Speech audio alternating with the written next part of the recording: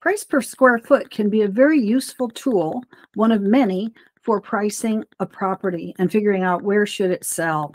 But it has some caveats. It is only useful if the two properties or more that are being compared are truly similar. For example, condos that are both one bedroom, one bath, 820 square feet in the same complex that have both had the same amount of remodeling or lack thereof, those are really good comps. Now, one of them might overlook a freeway and the other might overlook a green belt. So you're going to have to account for that. So even in very similar properties, there will still be differences, and it's not exact. The accuracy will depend on many different factors. So one is close location. So a condo complex, the same complex, or a similar one. Or if you're in a house, say a Saratoga house in a neighborhood like the Golden Triangle, largely built by George Day, those might be comparable homes, especially if they're on the same block with the same amount of traffic or the same quiet cul-de-sac or what have you. It's really imperative, and I want to stress this, that the square footage be within 10% plus or minus. Now, you might have to stretch it out to 15, but even then, you're going to get kind of shaky results. And if you go out to 20 or 25 or something much larger than that in terms of percentage, bigger or smaller, it will get all screwed up. And I see this happen all the time when people look at tiny homes, which, by the way, sell for more per square foot, and then compare a tiny home of 1,100 square feet with an 1,800 square foot house, and then try to impute that tiny house square footage onto the 1,800 square foot house. It won't work. You'll be way sky high, and it'll be just disastrously wrong. So the square footage needs to be close.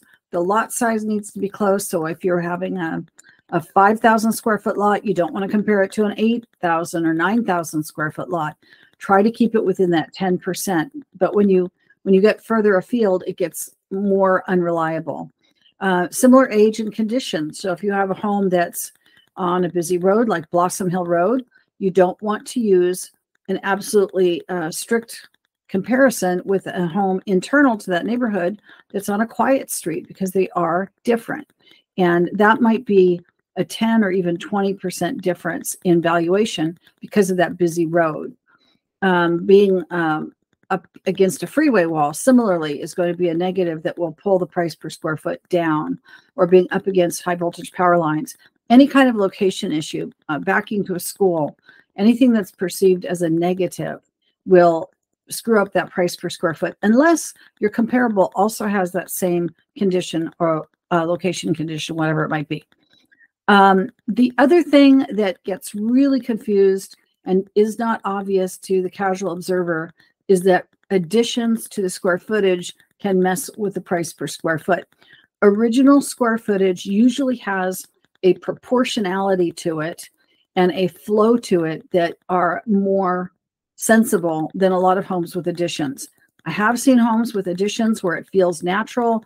Everything seems to have grown proportionally, but often that isn't the case. So for example, if you start with a 1,150 square foot house that's 3 bedrooms and 2 bathrooms, and then you add 2 more bedrooms to it, you really need a larger kitchen to go with those extra mouths that you're feeding in those extra bedrooms. And so the kitchen and the living room and the dining space, they all start looking dwarfed. So you kind of want to look at a proportion between bedroom space and living space. They kind of need to grow together to make sense. And when people do additions, sometimes you end up with kind of funky Winchestery kind of feelings, like, well, some of the bedrooms are over here and some of the bedrooms over here and some of the bedrooms are over here, and some are down in the basement. So you kind of have to watch for that. Usually bedrooms are in 2 wings. Sometimes the primary is off by one by itself. More often the primary and maybe 2 or 3 other bedrooms are in 1 wing, and maybe 1 extra bed and bath are in another wing. But when you start having multiple wings, it may not appeal to all buyers, and it may reflect in the sales price. So you want to watch for things like that that make it very different. If you have a large lot and the house has no pool in a neighborhood where everybody else has a pool, you might have to look at that and say, what would it cost to add a pool, and factor it in that way, because the price per square foot will not be as accurate. Buyers have expectations of homes in particular areas with very large lots that they will have X, Y, and Z amenities. And if you don't have them, it may be an issue. Anyway, price per square foot is super useful when the properties are super similar. And the more differences you start having, whether it's school district or whether it's home size or one-story home versus two-story, garage, no garage, then it starts getting a little funky. So similar is great, and close in time too, like in the last 3 to 4 to 6 months. Go back a year if you have to, but sometimes that market was different. So the most similar will be the most accurate. Remember, price per square foot is only one data point. It's not your only data point. So you don't want to be overly reliant on just that one factor. Thanks. And if you have any questions or have any feedback, feel free to shoot me an email, mary@popehandy.com. Thank you. Bye.